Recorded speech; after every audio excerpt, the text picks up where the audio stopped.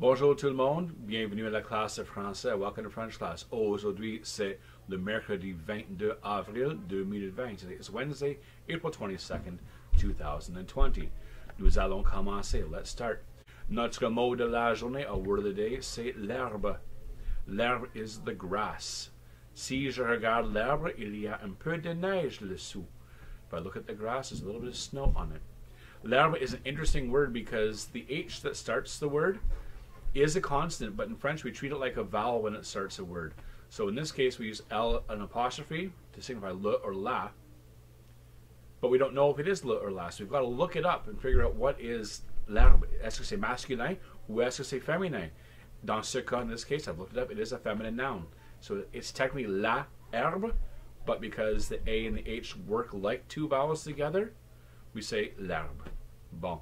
Notre expression de la journée, or expression, is pink eye, which in French is la conjonctivite. La conjonctivite. 4 syllabes, 4 syllables. Conjonctivite. Bon. Le pink eye, ce n'est pas une bonne chose. Si tu as le pink eye, reste à la maison. Si tu as conjonctivite, ne viens pas à l'école. If you have this, don't come to school. It's quite contagious. But no problem with that right now. Bon, a little update about the work given yesterday. So I had a couple students message me about that Duolingo podcast, which I sent out about the woman from the Cameroon. Really cool podcast. If you get a chance to access it, please do so whenever you have time, which... Non, c'est bon. That was good. What do I want to say about that? I want to say that whenever you click on the link, and I'm going to open up the link in my browser, and I'm going to read exactly what it says. So whenever you click on episode 2, it says transcript, then click here for study materials for this episode, and where it says here it's all in gray and it's in italics. If you click there, it should take you to a Google Doc. It is a public Google Doc as well too, so you don't need to sign into a Google account.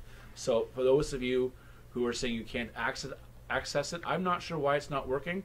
Maybe log out of your Google account, your Thames Valley account, log back in, log in different account. It should come up easily. I've tried it with different accounts, so I'm not having any problems. So try it again. Have someone at home try it for you as well too. You can save a copy for yourself, which is great. But I really encourage you to listen to those 2 Duolingo podcasts that we've posted this week and last week. It's great to hear different French speakers.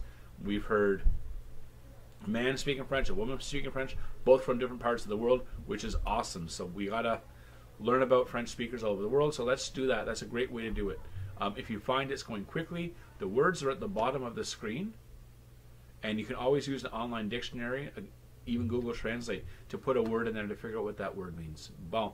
On va parler de la classe de demain. Let's talk about tomorrow. Madame Halleck a posté quelque chose sur son site web. Ms. Halleck posted something to us as teachers, and I think it's on her class page too, I'm not sure. But il y a 2 choses demain qui passent, 2 things tomorrow. Numéro 1, c'est porter votre couleur préférée. Wear your favorite color tomorrow. Je porte le noir aujourd'hui. I'm wearing black today. Je porte une cravate. Mais demain, je vais porter mon couleur préférée. I'm wearing my favorite color tomorrow. Qu'est-ce que c'est? Oh, tu vas voir. You need to see tomorrow. Mais la deuxième chose, the second thing, it's National Poem in Your Pocket Day tomorrow. And one of the tasks is going to be to create a poem. On va faire ça en français. So we're going to do that in French. We're going to explain that today. And then today's, after you're done watching this video, going into tomorrow, you can work on making this poem. And I'm going to focus on making a haiku. And haiku, c'est un poème avec 17 syllabes. 10, c'est 10, puis 7. 17 syllabes, 17 syllables. 5, 7, 5. Et on va faire les haikus basés sur nos couleurs préférées. We're going to make haikus based on our favorite color. Bon, I'm going to post a WikiHow article at the bottom of the screen in the comments section so you can see exactly how a haiku is made. I think Mr. S's class and the grade 7 class, the other grade, Mr. Johnson's class, or with Mr. Wanker, I think haikus were already done this year. I know Mr. S did poetry. Grade 8s who had Mr. S last year, you've done some poems as well too. C'est bon. So we're going to look at that. What I want you to do is you're going to create a little haiku based on a favorite color. I'm going to post mine here in a second. So what I want you to do is I want you to take your favorite color. Choisis votre couleur préférée and think of objects that are that color. On doit chercher les mots qui sont en français. You got to find those French color words. You've got to find those French object items as well too. And then you're going to try to assemble that to make a little small poem as a writing task. Now, if you want, which I strongly encourage us to, send me the poem. I would like to see that.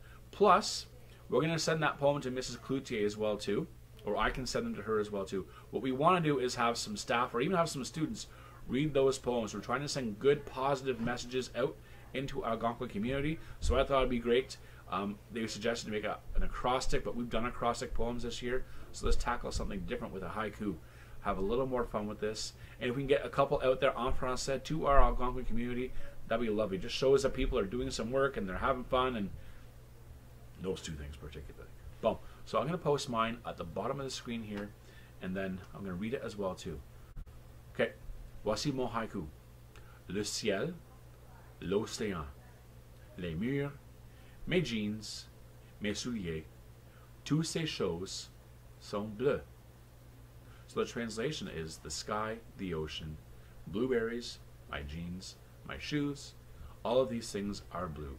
If you count those syllables, le ciel, l'océan, there's 5, il y a 5. Les murs, blueberries, mes jeans, mes souliers, voici 7. Toutes ces choses sont bleues. And you'll see I've got an S at the end of bleu because I've got plural nouns in there, so I've got to make my adjective plural as well too.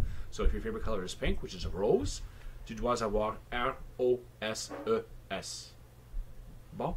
So I want you to think about some things, like you can base your poem off of mine. Mine's a great little example. Think about things that are related to your color, or make a poem about your color. But work on that for today, getting into tomorrow as well too. Send me a copy of it. Send me an email. Have your email address be mohaiku, M-O-N, mohaiku, and then send me your haiku, and we can talk about if you want it read to our whole school community. Okay? Bon, ça c'est ça pour aujourd'hui. That's that for today. If you are still stuck with those Duolingo podcast materials, please fire me off a quick email. We can get them sent to you. Use the WikiHow article to help out with your haiku. Take some time to think about that too. If you want to record it and send it to me as well to get some more oral and reading marks, that'd be lovely as well. Work on pronunciation. If you're not sure how to pronounce a word, put it into Google Translate. Make sure you spell it properly. Click on that speaker button, and the Google Voice will read it back to you. Copy and mimic that pronunciation.